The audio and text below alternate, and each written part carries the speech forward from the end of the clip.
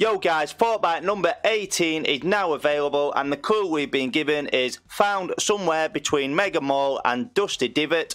You might also have noticed that Fortbyte number 15 is now available, and to unlock this one you've got to complete 6 challenges from week 9, but we're more bothered about number 18 in this video, so let's jump straight into the game and I'll show you the exact location.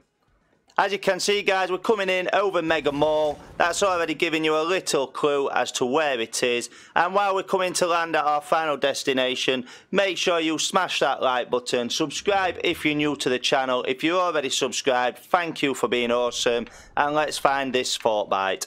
So we're just coming down. We're on the left hand side of Mega Mall. There's a little hut here. In we go. And there it is guys, nice and simple. We don't need to do anything else to collect this one. Just turn up and collect it. So let's get this one in the bag. There we go. And just a better look, it's right there. So we've got Mega Mall to the left of this.